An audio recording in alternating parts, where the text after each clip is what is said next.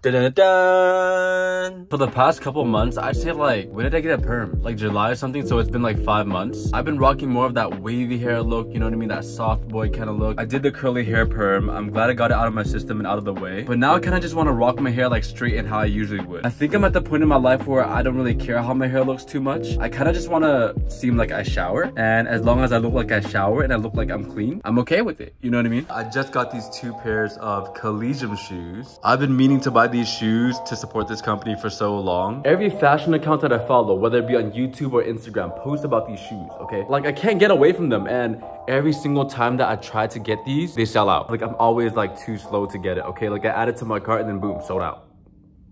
What am I supposed to do? Yesterday, I woke up to a DM from the Collegium account, and the owner of Collegium, Nick, reached out to me talking about, yo, I know you wanted to get these shoes because I DM'd them, obviously. Do you want a link to purchase them? I said, yes, I would love that. And after I paid for the shoes, he literally said, I'm gonna throw in this pair for free.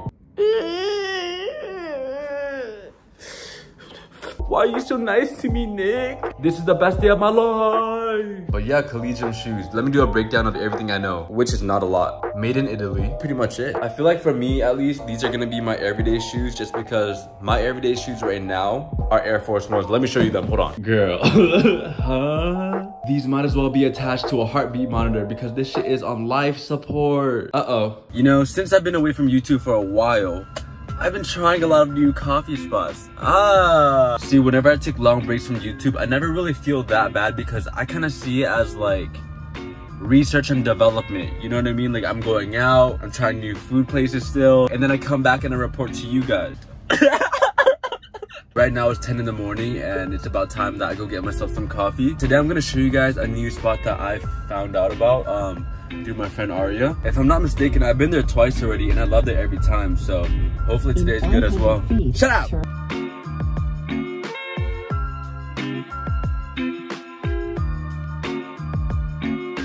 Today, I got the regular cafe latte with almond milk just because some places, when they make vanilla iced lattes, they add a little bit too much syrup, which makes it taste more of a dessert than coffee.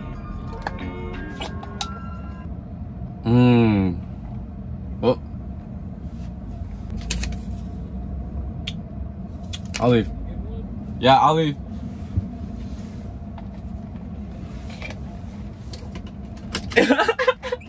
My parking expires at 11:38 and exactly right now it's 11:38. I gotta dip.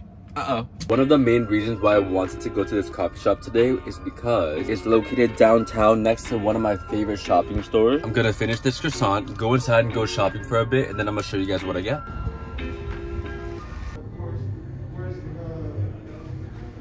Okay, so for this part of the video, I'm really just gonna be talking about fashion related things. And I know that fashion is really only catered towards like a particular niche or like a group of people that are interested in clothes and things of that nature, especially dudes, because as a guy myself, I like looking at other like fashion YouTubers just for like inspiration, or like maybe I'm just nosy and I want to know their latest pickup. So, but yeah, I haven't vlogged in a couple months and recently I've been doing a lot of shopping, so I just want to show you guys a couple pieces that I got. Ew! Oh shit, we gotta start with this. This right here is a sweater that I got at Dover Street Market. It's a Stussy sweater. I believe it's like some type of knit. If you look at my closet, I really don't have that much red things, and because I feel like wearing the color red just makes me angry. You know what I mean? And red really isn't like that appealing of a color to me, so I don't really buy red clothes. But I saw this, it popped out in my eyes, and I feel like it's just like a cute sweater that I just toss on. Let's say I'm about to go get ice cream with my homies. Just toss it on, keep myself warm, and honestly, it's very cozy, so yeah. Should I put the camera down? What the fuck? The next pickup that I have right here is a Sonic Youth t-shirt with like this bunny. Kind of looks scary, to be honest. But I believe this shirt is kind of like a quote-unquote like bootleg or inspired by the Sonic Youth tee, which costs like I think anywhere from like 1 to 3K, I forget, but I don't really even know that band, to be honest. I just thought this looked cool like as a graphic, so I got it. The wash is kind of like a faded black gray almost. The back says Ascension. I tend to buy more like quiet pieces, like no logo, no branding whatsoever, so I feel like it's a good switch up to get some in graphics once in a while, you know what I mean? Sticking with the t-shirt theme, we have a Bode or Bode vintage wash t-shirt. How do you pronounce this shit? Bode. Okay. A lot of their garments are like one-of-one pieces, or it's not fast fashion where they mass produce each product. It's more so like I think handcrafted. Yeah, I don't fucking know, bro. I'm not gonna lie to you guys, I got this t-shirt because I saw a TikTok of Namjoon from BTS wearing this t-shirt, and I was like, damn, that shit look fire. So I just bought the same thing. The brand name is pretty much spelled out with buttons that are sewn on. I can't imagine washing it. Like, washing this shirt must be a pain in the ass because you have to hand wash it, right? So if you throw this into the machine, you might fuck around and just lose the buttons, you know what I mean? We have the Bottega Veneta wool crop jacket. This jacket was such a pain to get. For the longest time it was sold out, right? Because it was made popular by Kanye West. And I'm not really even like a Kanye West like diehard fan where like I want to wear everything he wears. I'm never like, holy smokes, what kind of underpants are Kanye wearing? I want to wear Fear the Loom too. Because of him, this jacket was sold out everywhere, and I was looking and grilled and there was only like one jacket available. And I bought it from this guy from Australia. I had it shipped over here. It took like maybe 2 to 3 weeks. And as soon as I got it, my person at Bottega Veneta texted me talking about, oh, it restocked. Huh? But yeah, this is how the jacket fits like on me. It's a very cropped jacket, which I kind of prefer wearing cropped things just because like being 5'8", like I'm not 6 feet tall, you know what I mean? So you really have to know your proportions. I feel like if you're on the shorter side, crop jackets really benefit you and make you look taller. That compared with some Air Force Ones, sheesh. I will say though, even though I like it a lot, it is made of wool, so it does prick my skin. So sometimes it is a little bit itchy, so I don't know what we're gonna do about that. Probably can't do anything. Oh yeah, and the only detail that it has is pretty much this Bottega Veneta signature pocket. Is it even considered a pocket at this point? Can't fit anything in here. The second jacket that we have is a Bent Gable knit varsity jacket. You guys know the homie Jet, okay? His mom and his friend made this brand. The whole like appeal to this brand is they get vintage garments and they kind of put their twist into it. So for this jacket in particular, this is a vintage, maybe like a college or a high school varsity jacket. The original owner's name was Sarah. Shout out Sarah. And what they did was they took like Vegas vintage fabrics and put it on it. So the back is like, what do you call this? Like a casino chip? Some cards. Wait, what's this called?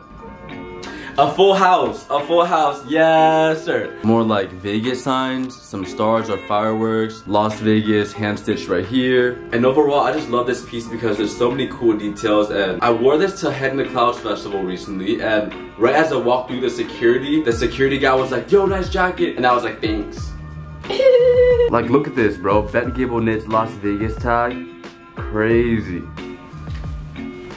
Third jacket that we have is this beautiful green Kama wear jacket. If you guys have been watching me for a while, you guys are no stranger to Kama wear. I love this brand with all my heart, okay? Every single drop, I'm always on the website like clicking refresh so that I could buy their stuff. We have, I don't know how to pronounce this, but I think it's Rakagani zippers. Feels very natural, very easy to zip. This is also like a double zip too, so you can zip it up from the bottom as well, just in case you want to like flare out the bottom a little bit. We have Cobra snap buttons on the wrist just in case you want it to be like more slim. For whatever reason, I don't personally find myself using this at all, but I guess you could do this for like more dimension. I love this cut so much because it's like a little bit longer in the front, but in the back it kind of goes up, you know what I mean? Which is perfect if you're wearing like a t-shirt, that way you can layer like this. For me, jackets that have like straight cut are so like, oh, it's just so boring. Like, we've seen it so many times before. We also have like this kind of detail that adds more dimension to the jacket. I don't know how I feel about it yet. I feel like it takes a little bit of time to get used to it, but honestly, I feel like it's unique, you know what I mean? Okay, sorry, I had to take a break because I had to do like a cooking video